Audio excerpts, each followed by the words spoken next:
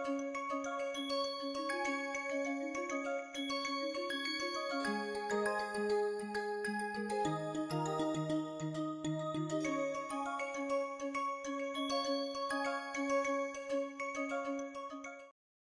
the earlier classes, we have studied in very much detail the compressed state hydrogen storage and liquid state hydrogen storage, where the goal has been towards making the hydrogen molecules as close as possible to store it compactly, increasing the volumetric density, and at the same time using as little material, additional material as possible.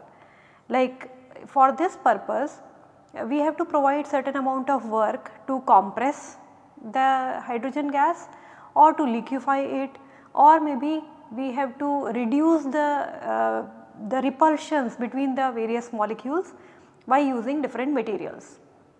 Now there is another method of hydrogen storage which is a hybrid of both these, compressed as well as liquid state, that is known as cryo-compressed method of hydrogen storage. Now this is having advantages of both the methods, compressed and liquid state storage, and the tanks are designed in such a way that they can hold compressed cryogenic fluids. Now since we have already studied in very much detail the compressed and liquid state storage, we will just touch upon this particular method. Now in this method of storage, cryo-compressed storage, there are several prototypes that have been also been demonstrated, like BMW demonstrated a prototype where they could achieve using a cryo-compressed tank gravimetric capacity of 5.48% and volumetric energy density of 4 megajoules per liter and a boil off of 4 to 7 grams per hour. There was another prototype which was demonstrated wherein hydrogen was stored at 40 to 80 Kelvin and 300 bar. Now the method of storage of cryocompression has advantage in the sense that we can curb the boil off losses. Now the tank, inner tank, which is a type 3 tank which could hold pressure say of 300 or 350 bar, is having an outer vacuum and then multi-layer insulation so as to prevent the heat losses as well. Now in this method of storage, since we are not going to very high pressures like 700 bar in case of compressed hydrogen tank, we have already seen, as such the strength of material or there is a saving in terms of the material. While we are also not considering storage at liquid hydrogen temperatures 20 Kelvin, rather the temperatures are above that temperature, as such the super insulation requirement that also is relaxed and we can save in terms of that. At the same time, as we have seen in the liquid state storage, that because of the heat loss, because of evaporation, there is a pressure buildup, and liquid hydrogen tanks, these are not meant, they do not have as much of strength to bear very high pressures. So at that time boil off or loss of hydrogen is inevitable.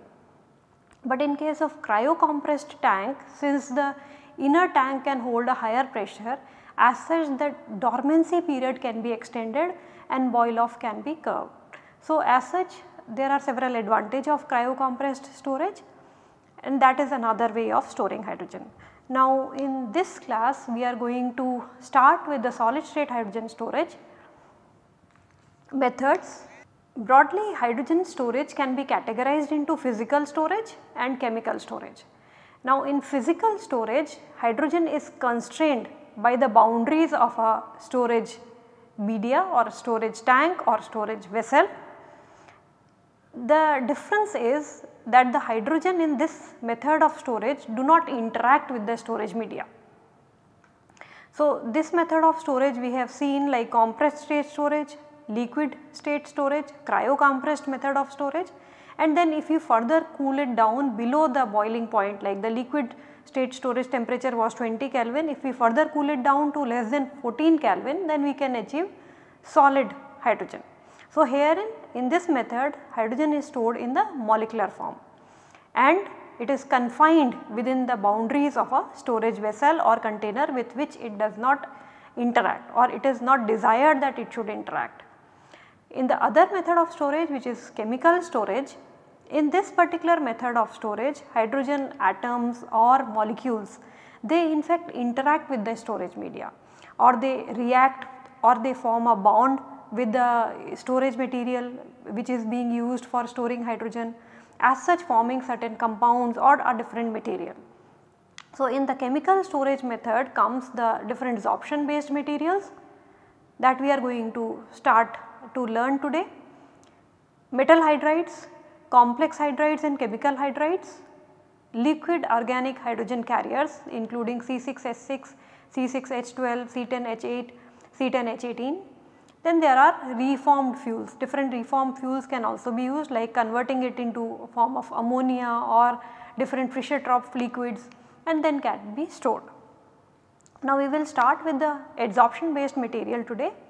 Now when it comes to solid state hydrogen storage, there are certain characteristics which are required for the materials if they are to be used for hydrogen storage.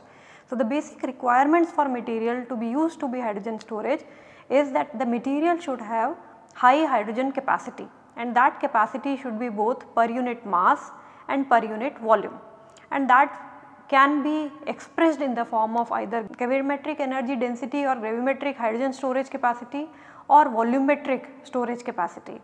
So, the gravimetric capacity can be defined as the mass of hydrogen being stored divided by the sum of mass of hydrogen and the storage media. And same way volumetric storage capacity can be defined as mass of hydrogen per unit volume of the storage media.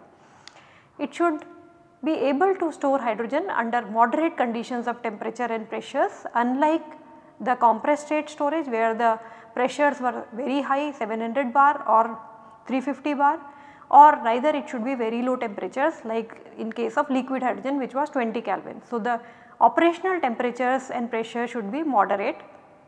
There should be moderate heat of formation and desorption should be associated with such materials. By moderate heat of formation we mean the thermal management should not be very restrictive or very strict. This is because if undergoing a reversible hydrogen storage, if certain amount of heat is also released during the cycling process, in that case that should not be very high, and if that is very high there are a lot of thermal management issues will be there. The material should be reversible. By reversible we means once the hydrogen is used from such materials, then putting back hydrogen to get the initial state of material should be relatively possible. By reversibility we mean there are ways of making the material reversible, or it could be either on-board reversible, it could be off-board reversible. By on-board reversible we mean that at a certain temperature and pressure, if we put hydrogen into the material which has already desorbed hydrogen, then it should take back that hydrogen and get back to its initial state. That is, we can do on board. However, there are certain materials that we will see that take up hydrogen again at very high temperatures or pressures or very strict conditions. They can also undergo certain set of chemical reactions so that the used material gets back to its initial state. That means they can be off-board reversible, but reversibility is a must for sustainable hydrogen storage. The next characteristic required is fast kinetics. Now, fast kinetics plays an important role when we are getting hydrogen from such materials. So, that is when the hydrogen is being released or when hydrogen is being charged into such materials. So, that becomes important during the refueling of such materials or during the withdrawal of hydrogen. These materials should be highly stable against the environmental conditions, they should be stable against the oxygen, they should not form oxides, they should be stable when in the presence of even moisture, and that means that it should not degrade, or the performance should not degrade when exposed to such conditions. That means they should have a long cycle life. So, it could be there should not be any performance degradation with cycling. They should be definitely low cost and high safety. Although this is a long list for any material to satisfy, however, there are different materials which can be used for hydrogen storage. Now, in this class we are going to learn in more detail the fundamentals of hydrogen storage in physisorption based materials. Now, before we go on to looking at those materials, and the concepts, let us understand some of the basic things that we have already studied in the earlier classes, like what is adsorption, what is absorption. Now the first figure which shows adsorption, when a substance, when the atoms or molecules of a substance, here in our case it is hydrogen, when it sticks onto another material surface and either it gets sticks, adheres, or it gets accumulated on the surface of another substance, in that case the process is known as adsorption. So the molecules which adhere onto the surface are known as adsorbate, and on the surface of which the substance on the surface of which these molecules adhere is known as adsorbent. Similarly, if the molecules or atoms of one substance, they enter into another substance. So, the blue colored is another substance.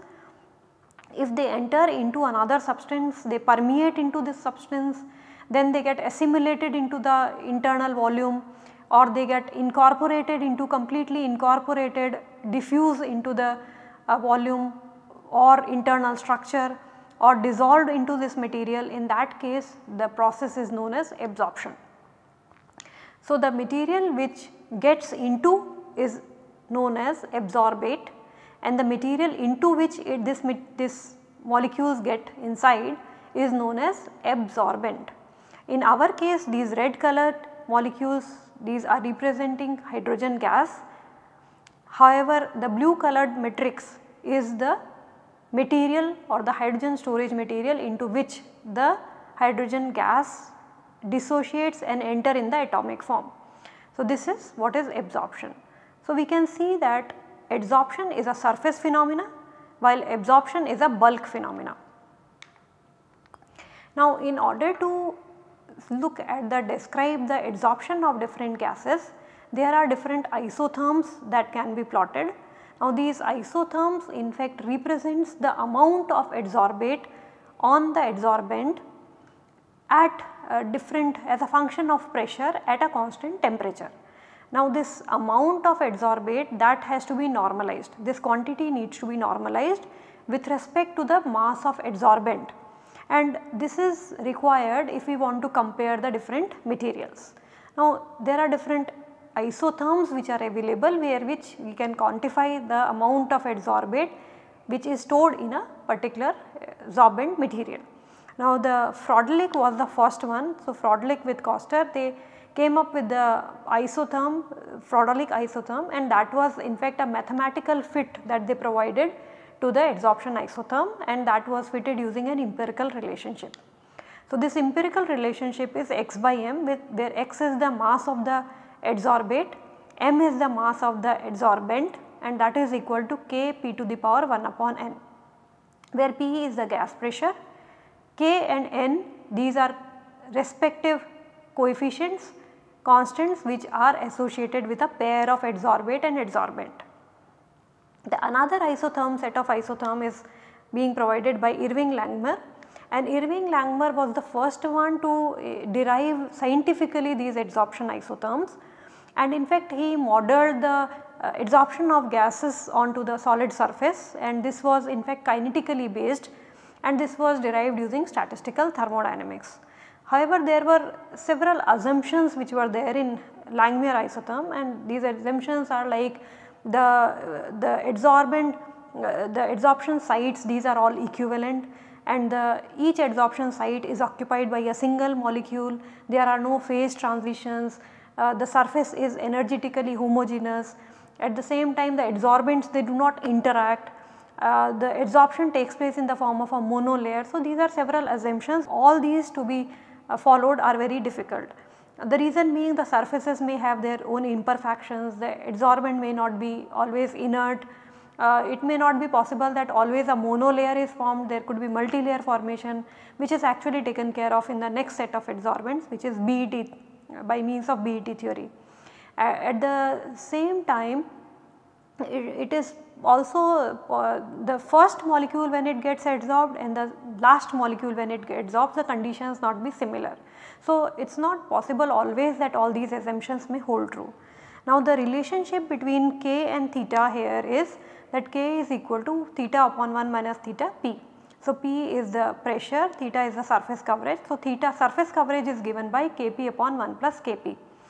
Now for very low pressures theta is approximately equal to Kp, and for high pressures theta is approximately equal to 1 in the Langmuir isotherm. The another set of adsorption isotherm was being given by Stephen Bronner, Paul Emmett and Edward Teller, and this is the BET theory. Now this BET theory is in fact an extension of Langmuir theory, and it is applicable for multilayer adsorption. The basic assumption that goes in the BET theory is that the gas molecules, they are physically adsorbed in the form of infinite number of layers. So as such it is applicable for multilayer adsorption. These layers are non-interacting, and individual layers, for them Langmuir model is applicable, is valid for each of these independent layers. Now when we analyze the surface coverage to form the isotherms, the gas which is used usually is nitrogen. This is because it is inert, pure and then cost effective. However, at the ambient conditions, at the room temperature pressure conditions, since the adsorption involves very weak forces, as such very small amount of gas gets adsorbed. So as such, to get a detectable amount of gas being adsorbed, liquid nitrogen temperatures are being used.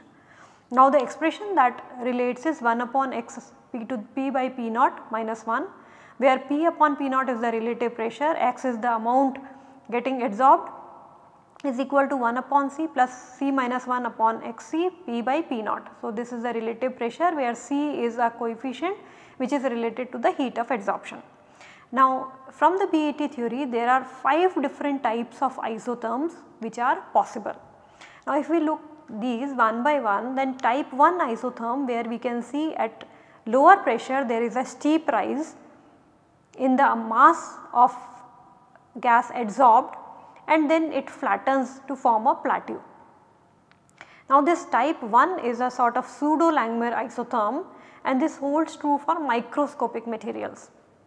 However, it predicts the formation of a monolayer adsorption. The second isotherm is, we can see a sharp rise, steep rise at the very low pressures, then a sort of linear rise, and then it peaks.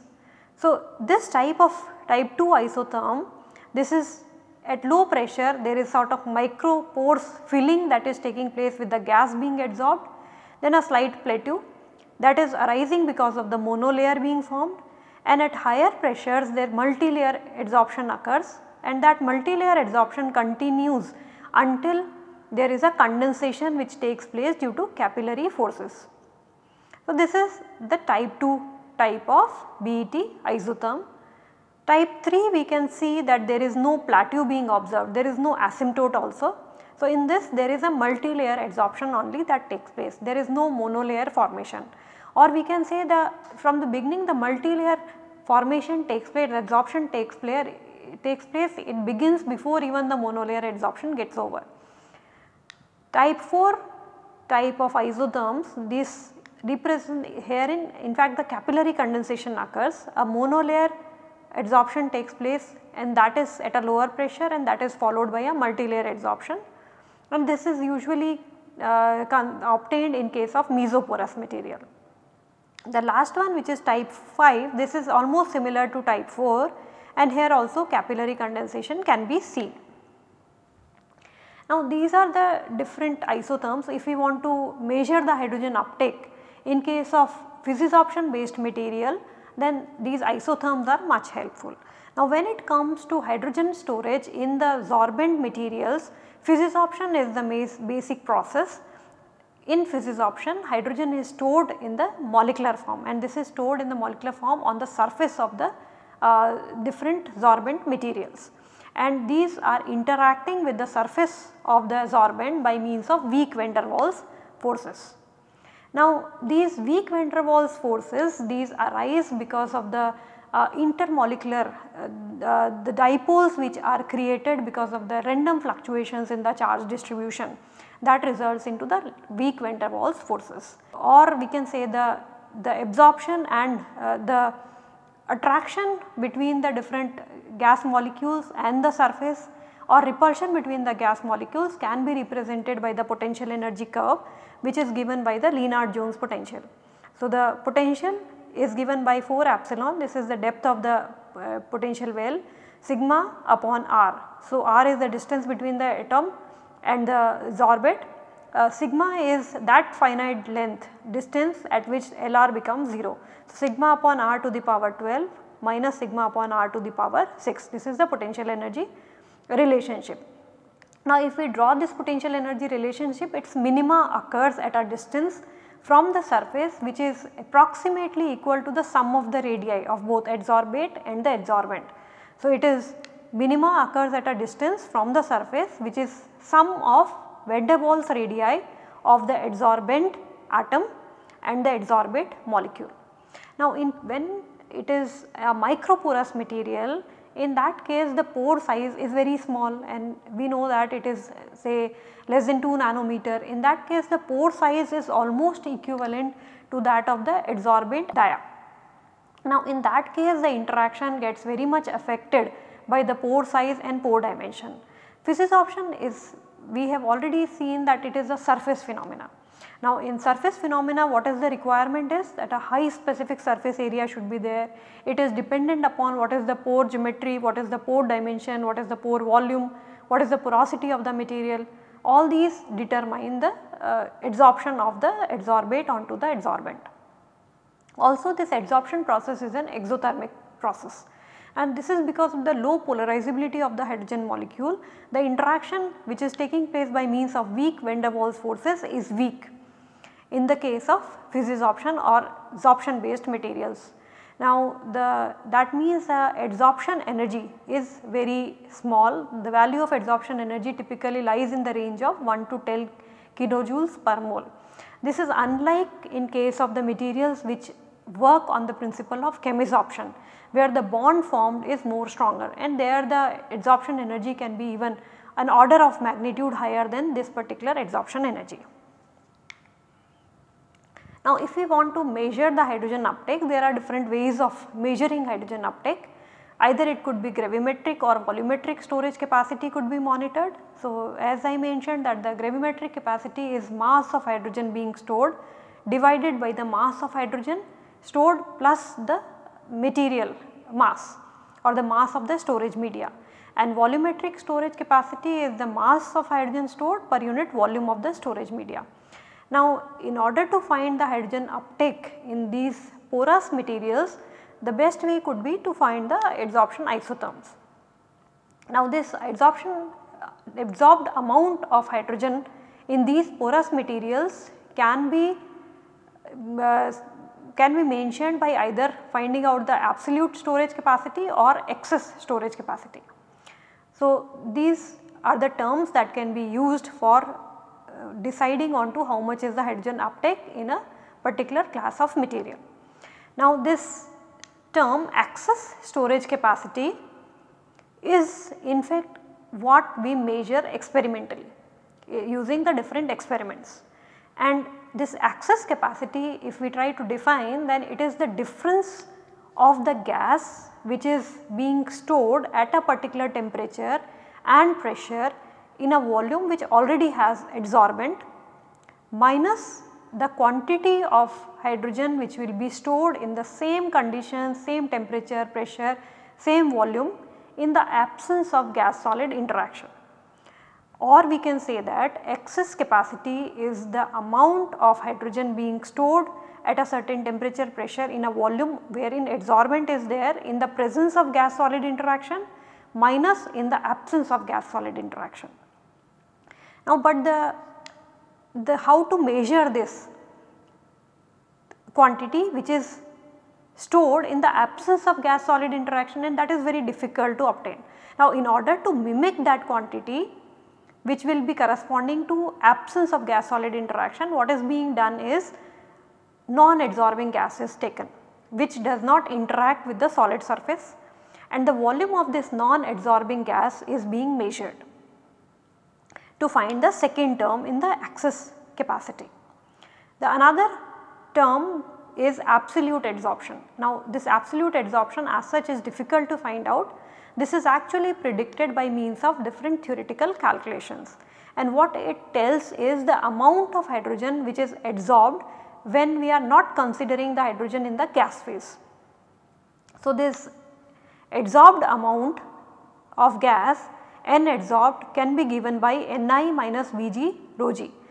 Ni is the amount of gas which is introduced into the sample cell, the total hydrogen which is introduced into the sample cell minus the free gas volume, and that free gas volume minus the free gas which is there in the sample cell.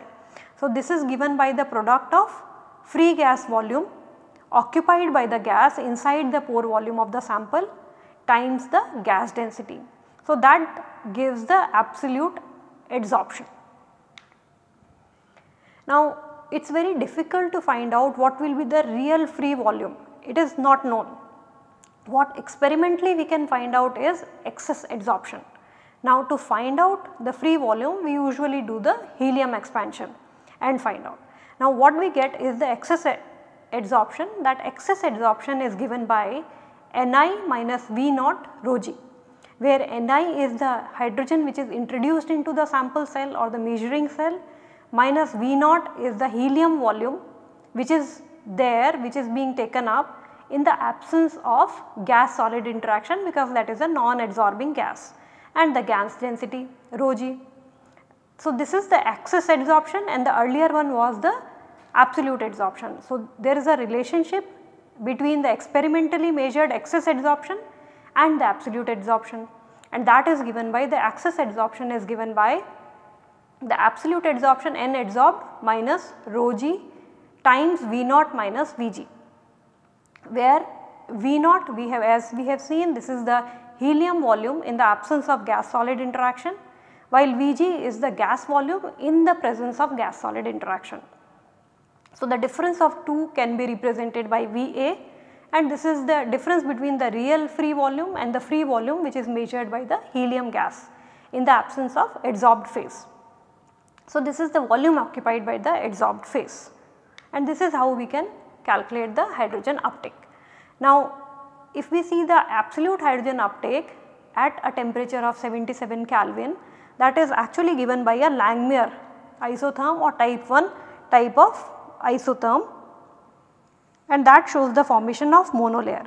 So in fact if we plot the amount of gas adsorbed with as a function of pressure at a particular temperature, then we will see there is a sharp rise and then it becomes constant. So that is the absolute adsorption at 77 K. So it follows a sort of Langmuir type of isotherm or type 1 type of isotherm, and that shows the formation of monolayers. However, the other term which we have studied is the excess adsorption. This excess adsorption we know that can be measured experimentally. However, the variation does not show a plateau. So there is no plateau if we plot the excess adsorption. Initially it remains consistent with the absolute adsorption, however it peaks and then it decreases. So there is a peak and thereafter there is a decrease in the adsorption. So a maxima is reached and this decrease in the with the increase in pressure, and then thereafter it is a decrease in with the pressure, increase in pressure. Now it can also become 0 or it can also become negative. Now as such it is not corresponding to the real physical decrease. So this is the gas, this is because the gas is adsorbed in pores. So this nature is because the gas is adsorbed in the pores and that it gets saturated, but the gas density it keeps on increasing.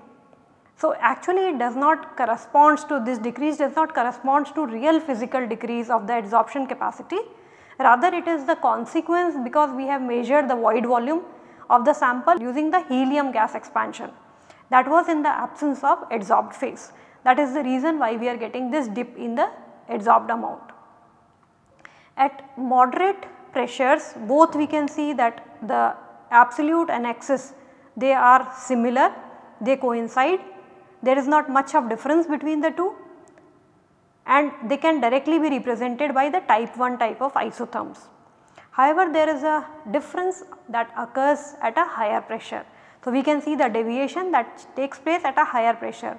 For absolute there is a plateau is reached, however for excess after peaking that there is a dip in the excess adsorption. Now this was the effect of pressure. Now if we consider these adsorption, we are considering at a liquid nitrogen temperature. However, if we consider at room temperature, then the amount of hydrogen uptake will be very small. So a very small amount of hydrogen will be there being stored in such porous materials, and the adsorption isotherm in that case will not show any plateau. There will be in fact a rise, linear rise that will be observed, and that will continue to even higher pressures. And if it is room temperature adsorption, then the isotherm which is we obtained is a linear isotherm, that is a Henry type isotherm that we will be getting.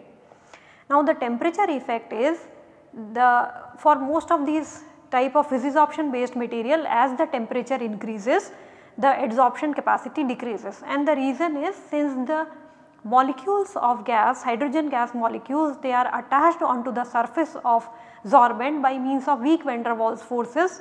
At a higher temperature or at room temperature, the thermal motion energy is also equivalent to the van der Waals forces, and as such the capacity or the adsorption potential decreases as the temperature increases. However, if we want to store hydrogen in an appreciable amount, either we have to reduce the temperature of the gas, like 77 K liquid nitrogen temperature is preferably used for storing hydrogen in such adsorption based materials at ambient pressure. So if we see the excess adsorption capacity of many of the materials, this peaks at around 77 Kelvin and maximum like 4 megapascal we can obtain the highest capacities. The other choice, if we do not want to reduce the temperature, or if we do not want to cool it down or have insulations, then the other method could be pressurize the gas so as to increase the adsorption potential. Now if we quickly compare with the other methods, like we have already seen the compressed hydrogen storage at 350 bar and 700 bar, then the weight percent gravimetric capacity can be 5.2 to 5.5 weight%. Volumetric capacity can reach to 23.65 kg per meter cube when compressed hydrogen is stored at 350 bar, and for 700 bar this is 40.2 kg per meter cube, but both these are at room temperature condition storage. In case of liquid hydrogen storage, when the pressure is held at 1 bar, the gravimetric capacity will depend upon size. The volumetric density could be 70.8 kg per meter cube, and the temperature of storage we have already seen is 20 Kelvin. Same was for cryo compressed, that the temperature of storage can be 20 Kelvin or higher. The volumetric capacity could even reach 87 kg per meter cube, which is even higher than the liquid state storage when it is being stored at 240 bars. With the materials which we are going to see, adsorption based materials, the pressure can be at 100 bar, the gravimetric capacity is 2 weight%, typically 2 weight%. There are materials which have higher than 2 weight% as well. The volumetric density is 20 kg per meter cube, and the temperature could be 77 to 80 Kelvin. Now there are other class of materials which are based on chemisorption. There could be absorption based materials where the pressure could be close to 1 bar or even higher. The weight%, that gravimetric capacity that can be reached is 2 weight%, and the volumetric energy density, volumetric capacity is 150 kg per meter cube, and they can store hydrogen even close to room temperature or higher temperature. Complex hydride, again they can store at 1 bar or higher pressure. Their gravimetric capacity less than 18%, volumetric capacity even 150 kg per meter cube can be achieved, but the temperature of operation will be greater than 100 degrees centigrade. So there are different class of materials. In the today's class, like we have seen the different fundamentals associated with these materials, what are the ways in which we can measure, what are the ways in which we can express the hydrogen uptake.